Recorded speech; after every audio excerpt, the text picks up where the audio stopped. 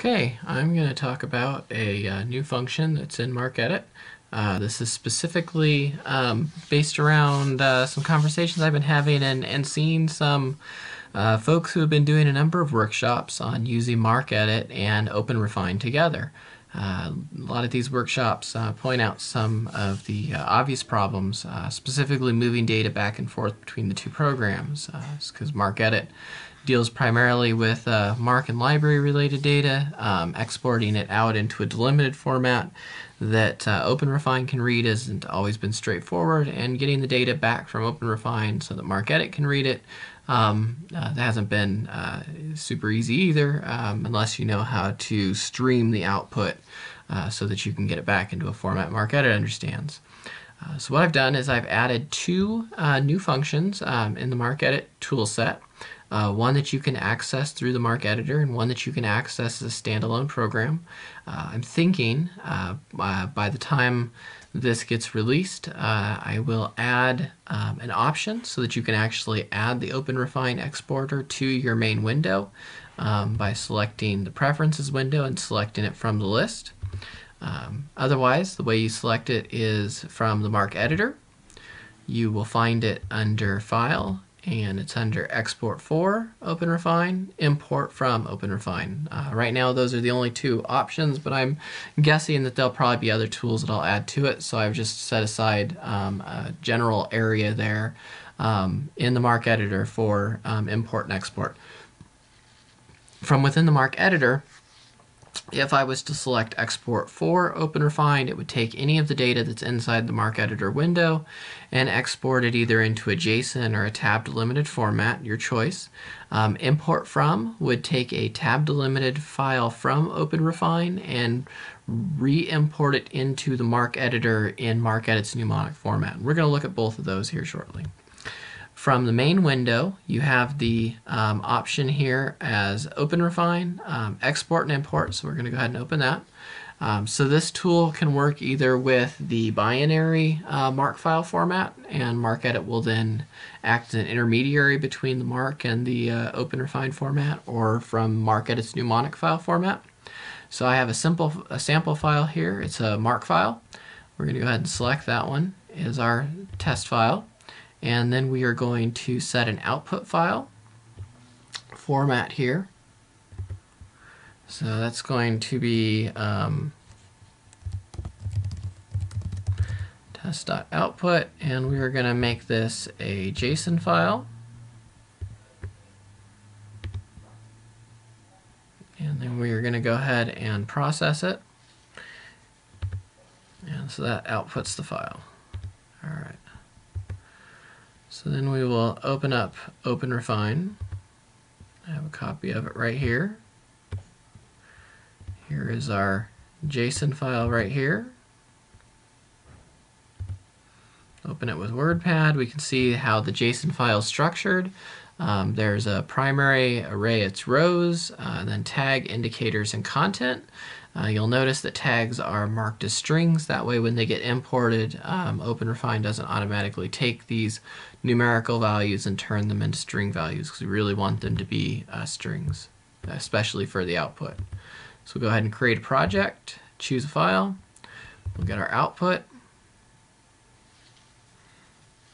and then we will, as soon as it tells me that it's got, there we go, we select next, it goes ahead and updates the data.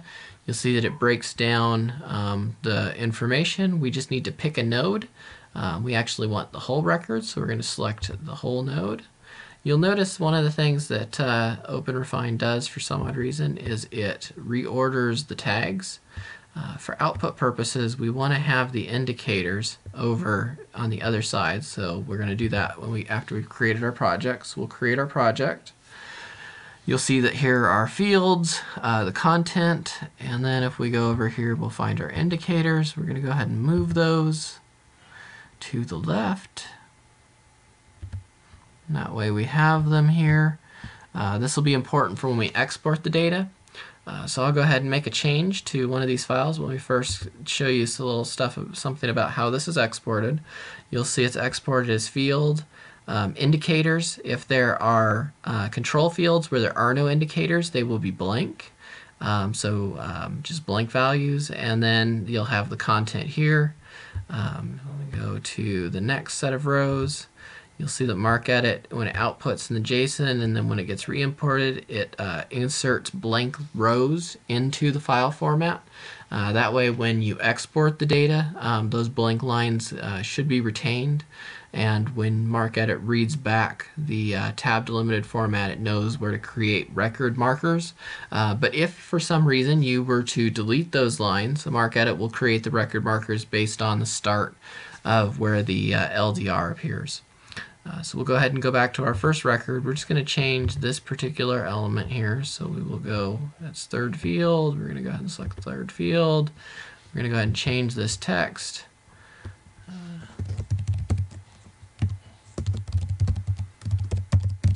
To a different value. We'll go ahead and apply that. And so now we can take a look at it and see that my control number's changed. Now I'm going to go ahead and output the data. So I'm going to export as tab delimited format. See that it's been outputted to here. I'm going to go ahead and make a copy of this and put it on the desktop.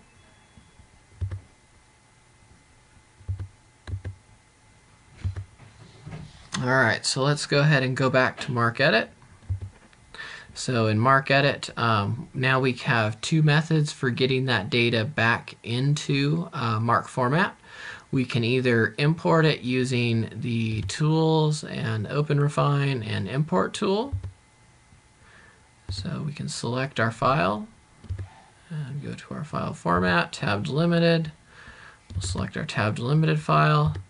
We are going to save that file as OpenRefine changed. And that's going to be, we're going to output it as a binary Marc file, and we're going to import that data. Data has been imported. Our file has been created over here. We can go ahead and open that file if we want to. And see our data here has been changed. This was the change I made in OpenRefine. It's been re-imported back into MarcEdit. I could actually, from MarcEdit in the Marc editor, if I wanted to skip that step, I could go to the Marc editor, go to import from OpenRefine, select my output, tell it OK, and allow it to translate the data from OpenRefine and then import it directly into the Marc editor. And so again, we see here is the change that I made. As I noted in the Marc editor, you have two export options. The first one that we used was the JSON. For large files, the JSON export probably won't be your best option. I've been noticing when looking at how OpenRefine deals with imported data with JSON, it has to parse the entire file. So if I was importing a large data set, I might want to do it as a tab delimited file format. So I'll go ahead and select my file, and I'm going to output this one in tab delimited format. And we'll go ahead and export that file. And so if we look at it, here's our tabbed output file, and if we open it up, you'll see that it looks kind of like MarcEdit's mnemonic file format, but if you look here, you'll see there are tabs between it. So we will go ahead now and reopen OpenRefine. We are going to create a new project. Create a new project. We'll choose our file. It's going to be a tab delimited file, so it's going to be this one.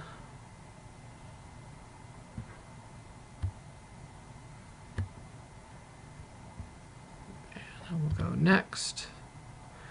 So you can see this is what our file looks like. Now we've got to tell it a few things, because you're going to look and see in the preview, the first thing it does is it looks at all the fields and turns those into numbers. We don't want that to happen, so we're going to tell it to stop doing that.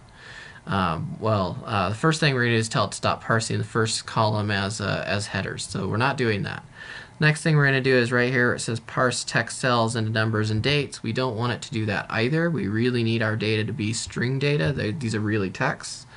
We're not going to use this one because we have no internal separators within our data, and we are going to go ahead and store the blank rows. And you can decide whether you want to store them as null or not. I usually tell it not to. And then from there I can create my project. And now I have my data re-imported into OpenRefine, and I can edit it again. So if I go back here, and we will edit this one again.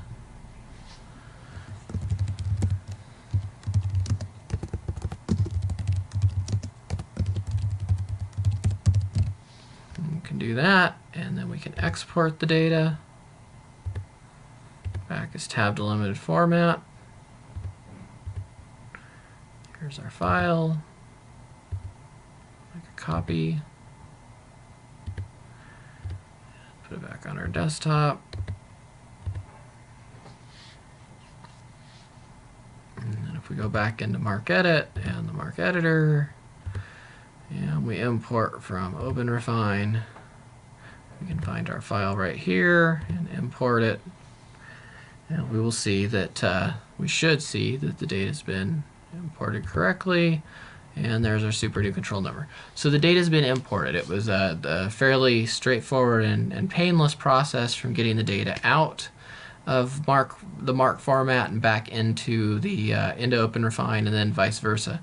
Now what this means is that for any format that MarcEdit can deal with, so MarcXML, EAD, whatever it happens to be, you can actually use the tool to facilitate a data transfer back and forth between OpenRefine and back into the XML formats, knowing of course that when moving from doing those kind of data translations, you may lose a little bit of data in between if the translations that you're using aren't lossless.